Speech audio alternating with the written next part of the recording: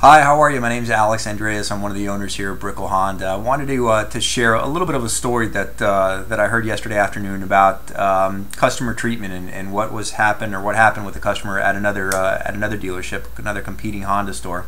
The customer went over to drop off his lease return that he had bought from us, but lived closer to another dealership. And as he went over to that other dealership, he was actually asked to leave. If not, they were going to call the police. They didn't want to take his lease return because he had bought it from another store. He went ahead and parked outside in customer parking, and they didn't even want him to park in customer parking. They went out and asked him to leave. If not, they were going to get a tow truck to tow his car out. So today I was sharing with our sales staff what makes us so different. The fact that we're here, we're a very transparent dealership. The owners are always here. We're always here to help out. You'll see us walking around.